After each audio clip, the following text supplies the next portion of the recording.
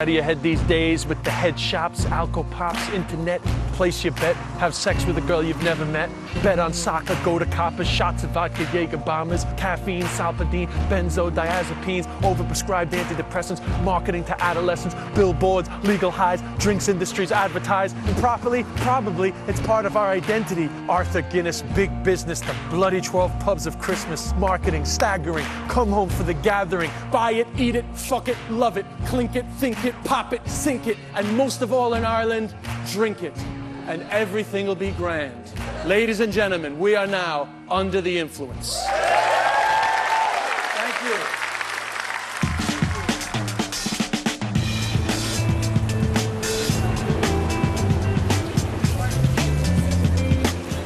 My mother used to joke, you don't have to be Irish to be an alcoholic, but it helps. We hear a lot about Irish drinking habits nowadays, and they're never too positive. So, in this series, we hope to take a look at what's driving that negative relationship with alcohol. From the weather to addiction, we try to find out, why do Irish people drink so much? The tough thing about talking about Irish drinking is, in Ireland, you're not just tackling behavior, you're tackling identity. And when you're challenging people's identity, that is not an easy thing to talk about. Are you guys busy? No! Ah, come on. You busy? Are you busy? No. Are you busy? Yeah. If you were thinking about, like, what Irish identity is or what the cliches around Irish identity is, what would be the first things that come to your mind? Guinness and potatoes. How would you describe Ireland's relationship with alcohol? Very good. Very good. Love-hate relationship with potatoes. It's very, very bad. Right. Everything in the Irish culture's got to do with the pub, everything. Absolutely everything. Everyone's brought up in the pub, there's pubs everywhere. Drinking Irish goes together perfectly. That's what we are. That's what everyone knows as far as drinking as well, isn't it? When you think about it, alcohol is connected to every major occasion in Irish life. When the baby is born, we wet the baby's head. When the baby is christened and actually getting their head wet, we knock back a few in celebration. Then when the child gets communion, confirmed, as they're running around the pub with a bag full of envelopes, happy as a Fianna Fáil councillor in the 1990s, we have a few drinks on their behalf. Then, when that child gets old enough, they wet their junior cert results, their leaving cert results, their 18th birthday, their 21st birthday. We passed it on. It's the family relay race of Irish drinking. Then we have St. Patrick's Day, the Irish wedding, the Christmas party, Good Friday, because you're not meant to. Christmas Day, Stephen's Day, which of course we always mispronounce Stevens's Day, which I'm pretty sure is because we got so used to hearing it slurred. A lot of Irish people will spend a good bit of their life with a hangover, saying things like, I'm sick as a pig, never again, or my favorite, I am dying this morning. And then, one day, we will actually die. Not because we drink too much, but just because that's what humans do. But don't despair, because as you lay dying, everyone will be on the way to saying the same about themselves, because there's never a better reason to drink than an Irish funeral. Should we start it by wetting the baby's head, why would we not drown our sorrows?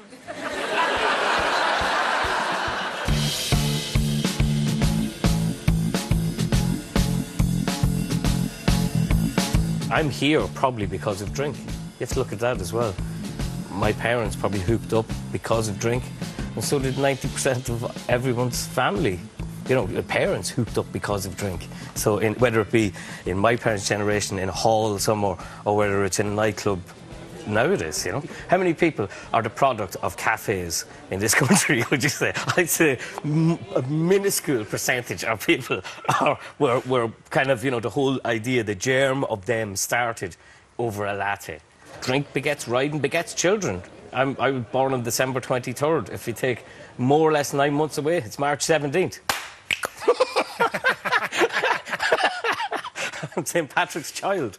Well, if you look at the amount of things you do as a human in Ireland, if you say, like, how many things you've done, a lot of them would be while you were drunk.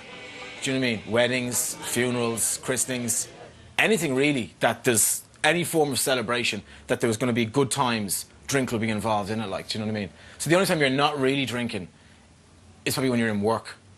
I guess there's some people in the room thinking, why the fuck is this guy talking to us about drink? You know? Now here's the thing. Here's the thing. I am an alcoholic. And I know what Irish people think when they hear me saying that. They think, oh, Des Bishop thinks he's an alcoholic. Typical Yank. I'd say he got sick once and thought, oh my God, I lost control. I'm an alcoholic. I need to do something about my drinking. The main reason why I gave up booze is because, like, it was just causing me problems, you know? Like, when I started, I couldn't stop. And in my not stopping, a lot of bad stuff happened. I'm not trying to tell the story of a guy that was an alcoholic and stopped and now wants to tell everybody that they need to stop too. But what I do want to say is that this is the story of somebody who figured out he had a problem, and when he stopped, his life was a lot better. When you ask a lot of people, why do Irish people drink, they say the crack, you know, like the crack is part of Irish culture. And I like the crack myself, but if I was to say what's motivating me with this series, I want to see, you know, what's underneath the crack. I kind of want to open the crack up and take a look down into the crevasse that is left and see what's really bubbling underneath, you know? Because if you ask somebody why they drink and they say, we're Irish, that's why we drink, I want to see how being Irish became being drunk.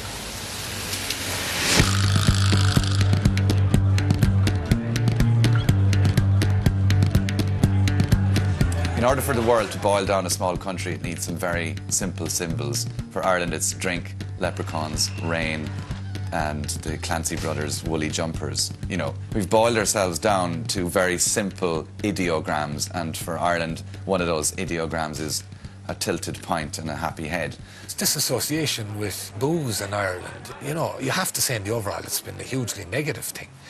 You know, it projects this image of the jolly, happy, clappy paddies, you know, having a few jars and laughing and coming out of themselves, you know, being funny, talking. That's great. That's 8 o'clock at night stuff. You know, everybody's at that stage at 8 o'clock at night. They're after a few jars. What they leave out is the rest of the night. I think people enjoy being fun Bobby. People enjoy Ireland being seen as that. And there's a huge affection towards Ireland abroad. You know, I don't think Irish people are very willing to let that go. Not only is it part of our own identity, it's part of our brand. So we love saying the Irish love to drink, but then when other people call us the drunken paddy, we get offended, which is right to be offended because it's racist. However, if we hate this stereotype, if we hate being called the drunken Irish, how come every time an international leader comes to this country, we can't feckin' wait to get the pint of Guinness into their hand? Gorbachev, Ronald Reagan, Bill Clinton, Prince Philip, Jesus Christ. It was like the country was on edge waiting for him to take a sip. It's like, will he or won't he? You know, it's a really awkward moment with the Queen looking at him going, don't you fucking dare drink that. These are savage people. You don't want to drink that. And of course, the kind of most famous, most recent one, Barack Obama. Oh, Jesus, wasn't Barack so Irish that day? His 14th cousin down in Offaly. We couldn't wait. It was like, hey, black fella, get the black stuff into you. Good man, come on. Here's the thing. My brother's married to a Colombian, right? Maritza Garcia. It's my brother's wife's name. Now she's Maritza Bishop. Doesn't flow. People think about Colombia, they think about cocaine, and Colombians are bored with that stereotype. Just like Irish people are bored with the fact they go abroad. It's like, oh, you're from Ireland. It's very boring. So do you think when Barack Obama goes to Colombia,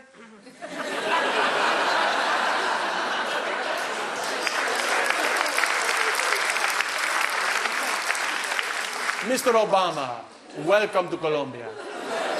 But first, before you do anything, please. Please. It's become this sort of, you know, thing you can blame. Oh yeah, of course I'm drunk. I'm Irish. Yeah, we're good at guilt, you know, and we're good at excuses, and having that sure everyone does it, it's fine, sort of helps us as people to get over the fact that we were really guilty about everything. Maybe. You know, if you live in a repressive society, and you're told you can't do this and you don't do that and you don't do that, you want to get out of that. You want to get out of your head. You know, you want to take a vacation from your Irishness. I actually quite like drinking. You know, I like when people have a drink, have a few drinks. I like hanging out with my friends when they're drinking. But obviously, when they get drunk, the fun kind of stops, you know. And if you have a society where blacking out becomes a normal thing, you are going to end up with the phenomenon I like to call Stumbleville. And that is the hijacking of all our towns on a Friday or Saturday night. Mullingar, Tullamore, Galway, Dublin, Cork, they cease to be the town name, and they all become one town, Stumbleville. A town I can't stand because I am a non-drinking driver. And if you have ever driven through Stumbleville, you will know it's like a feckin' video game. Except you don't get points for avoiding other human beings. It's very fucking challenging because it seems that they want you to hit them. They do that kind of like, ah!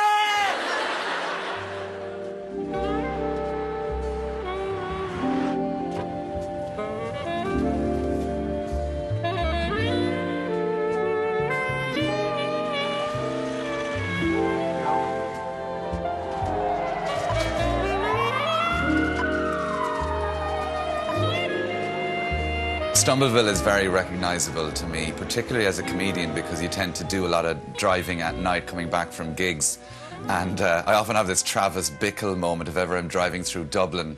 There's this monologue going along in your head going, someday a great rain's going to come, because it is this kind of zombie feeling as people are just walking across. And they're having the best crack altogether with jaywalking. They love it. But they have no concept of actual, you know, collisions. Stumbleville's residents have shoes, but don't want to wear the shoes. And also, if you see water, you must get into the water. That's two of the rules of Stumbleville. Look at this. If this is not a modern Irish traffic jam, this is a drunken jam. This is literally just drunk people on the street. Like, it's a takeover. It's an occupation, you know? Congratulations, you win. I gotta be honest, man. I drive down here sometimes, 3 o'clock at night after I come back from a gig somewhere down the country. It's kind of like an AA meeting. Just reminds me of why I never want to fucking drink again. I mean, look at this, like. We need to not delude ourselves and think that this is a new problem. It just has taken a new form. Isn't it great? You know, at least there is one place where you can be drunk, be a complete idiot, and people don't judge you, I suppose, and they just let you off. And, you know, because if you were acting like this in somewhere like Nairobi, they'd arrest you, or they'd put you in a mental asylum. I see it. It's like Lord of the Rings after 12 o'clock. People just crawling up out of the ground and all. It's bananas. If you're not able to go to the toilet, there's something wrong, like, you know what I mean? If you can't go, I need to go to a bathroom. But if you're going to the toilet up against a shop window, I think someone needs to sit down and have a chat with someone, like, you know? If the only way you can have a good time is being drunk, what you're essentially saying is you actually don't know how to have a good time. And the fact that it baffles people that you can have a good time without drink shows you how insanity has actually been normalised in Ireland. I started drinking at 12, which was too young. You know, I blacked out at 13. I had a blackout. Do you know that a blackout is a sign you have a problem? I know in Ireland a blackout is like a destination. A place you're trying to get to. In the rest of the world, when you have a blackout, people think, I think you need to do something about your drinking. In Ireland, when you have a blackout, it's like, made it. Home sweet home.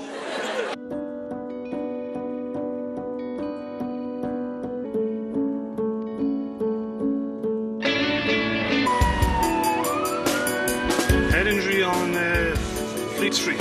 Someone's been assaulted. Every Friday and Saturday night is the same in the city centre. The majority of cases that we go to after, kind of after 11 or 12 o'clock, every case is drink or drug related, pretty much. And it's an exception if it's not. Do you wish, after seeing all the harm, like, do you wish people would, like, cop on? Yeah, it can be frustrating for us, like, as ambulance crew. Close up, Paul. Get close to the guy who got hit by a bottle? Yeah, outside, was it? I think that's the gentleman over here. All right. What's the most common alcohol-related accident? It's usually assaults and head injuries, like people falling to the ground or someone's assaulted. It's usually they're usually punched in the head or hit with an object, a bottle or whatever in the head. A few people had a disagreement with him and they gave him a smack in the head. We don't know what they actually hit him with. He doesn't know himself. You okay in the back, Dago? Everybody's treated the same, whether it's an old lady who's fallen on the street or whether it's somebody who's fallen out of a pub, absolutely legless. They both get the same level of care from us, irrespective of how they've done their injury. I had 3 cans and it's only drinking lager. Right. They'll always lie to you. It's always like they're talking to their mammy. How many drinks do you have? Just 2, just 3. where you know they've had like God knows how many. What's the hot spot? What's your greatest street? Greatest street? Let me make a guess. Either it's Temple Bar or Harcourt Street. Yeah, nailed. Yeah, they're the two. Pretty They're much. the 2 hot spots, right? Yeah. More country people on Harcourt Street. Yeah. Well, sweeping generalisation, yeah. You know, many of our cases in the emergency room are ultimately people who are there by choice, you know, a long history of alcohol or tobacco or other drug consumption. I suppose the most upsetting cases we get are the ones where a patient bursts out of the back of an ambulance or the back of a police van, very, very violent, very delirious, full of alcohol, always, plus or minus head shot or cocaine or solvents. And that deeply upsets me. Piss off. Everybody knows how busy we are and how overstretched, and we're not getting any less overstretched. So when you see this kind of situation, which is technically incredibly avoidable, and it's technically entirely self-inflicted there and then, that's probably the most difficult thing to put up with. What do we do? Where's your pain at the moment? In your legs. Anything across here? No. Move on, sir! No. That guy just walked out in front of this taxi. Yeah, full of drink. Full of drink, is he? As you do. Yeah. I know, man. I'm And actually. he's Do you had know one what? Do you know what? or 1 or 2. Like, he's been out since 6 o'clock. It's now 2 o'clock in the morning. I think he's only had 2. 2 fire trucks, ambulance, all these cops. Yeah. It's a lot of money. You better believe it. Of course it is, yeah. And we're out here doing this. Well, God knows what else. Yeah, what else is is happening? It's heavy duty, isn't it? All these people have to come out. This guy, pissed, walks in front of a taxi. That taxi driver's life. You know what I mean? Like casualties of crack, I like to call them.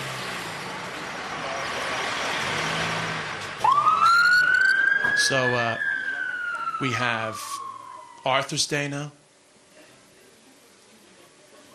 I mean, if ever there was a country that didn't need a fucking national drinking holiday, it is Ireland.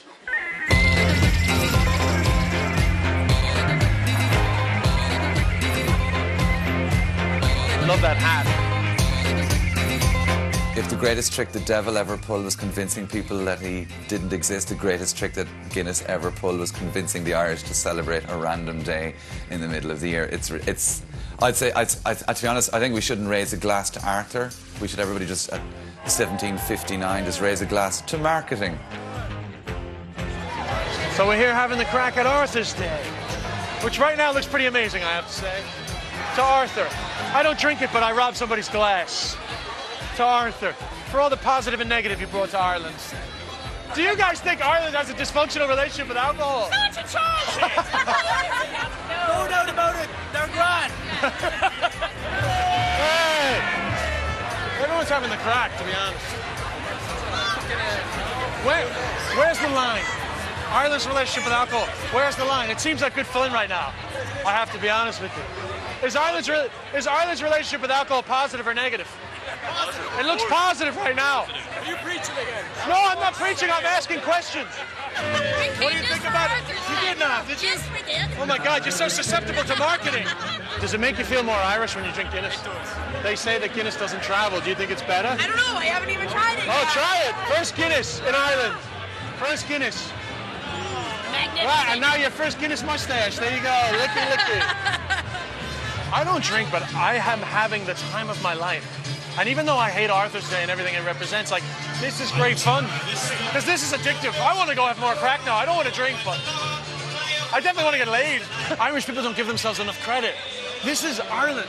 This is not booze. We don't actually, Irish people have this without booze or with just a little bit of it. I've had so much fun here, but it's not as clear-cut. In fact, I would say here on Arthur's Day, Ireland's relationship with alcohol is not black and white. That's for sure. To Arthur! To Arthur! As a marketing lecturer, is Arthur's Day kind of like the major high five of marketing?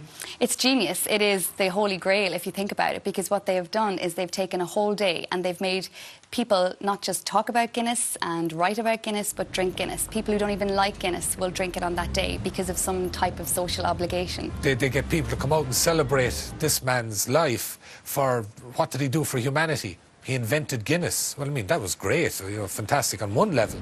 I mean, you know, I can think of plenty of, on the most basic level, footballers I'd prefer to celebrate than Arthur Guinness. Well, look at Arthur's Day says it all, like.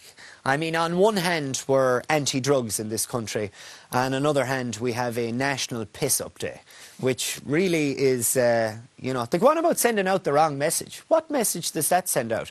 And I say this as someone who likes to get pissed every now and then. Ireland has connected itself with Guinness so strongly that we feel like we can have a national day to Arthur Guinness.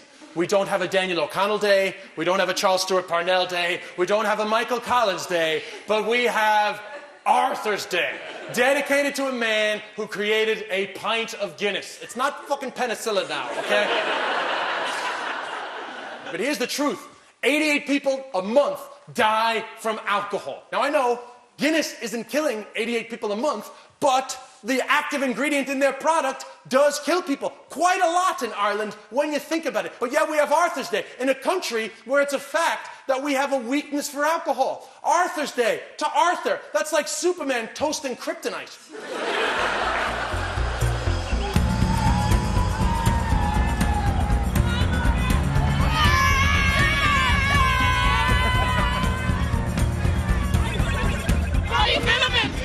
A series about Ireland's dysfunctional relationship with alcohol.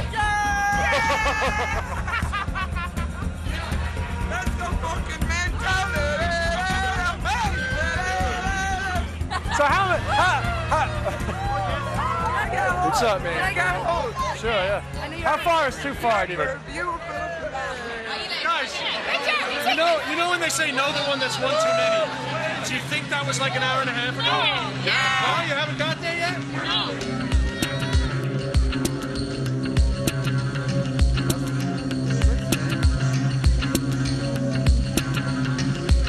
So, Arthur's Day, happy Christmas. They get advertised all day to drink it, you know? But then when they drink too much of it, the problem is misuse. It's a very easy product to misuse. Drink responsibly is bullshit. When you drink, you get less responsible. We call it drinking culture, you know? But like, it's not a culture, it's an escape. Yeah, well, this is crazy, like, you know, I mean, if you'd never seen this before, you would think this is absolutely nuts. But, like, I usually don't think this is nuts. We think this is normal. Having a drink, sitting around with your friends, having a drink, that's a ritual that's worth having. This is the same as somebody sticking a needle in their arm, and I have no problem saying that. You know, you're standing on the street stumbling. What's the difference between you and some heroin addict who's sitting on a step, falling asleep with a cigarette in his hand? As far as I'm concerned, there's no difference. But whatever, man, like, that's just the way Irish people drink. That's the way they do it. People hear my accent, they'll just say I'm a fucking Yank, but whatever, I'm not a Yank, like, I'm not a fucking Egypt. I can see, you know? It's quite clear.